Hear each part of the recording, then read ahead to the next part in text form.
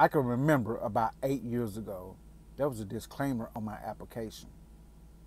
You know, I was looking for a job on the internet, and I happened to see a job about being a safety coordinator. So I filled the application out.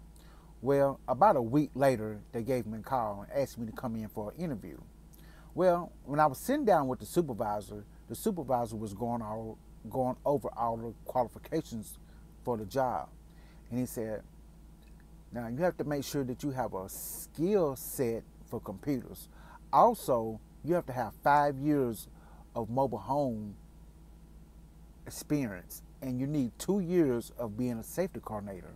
So I said to myself, like, I don't have none of this. And he said, "Well, by looking at your application, I think you're going to be a great candidate for this position." I said, "Sir, whose application do you have?" He says, "I have your application." He said, "Is your name Joe Jackson?" I said, "No, my name is Anthony Jackson." He said, "I'm so sorry. I have the wrong application." You know, there was one thing I did learn out of this situation. You have to pay attention to detail. If I would have read the whole description of this job, I never would have filled the application out.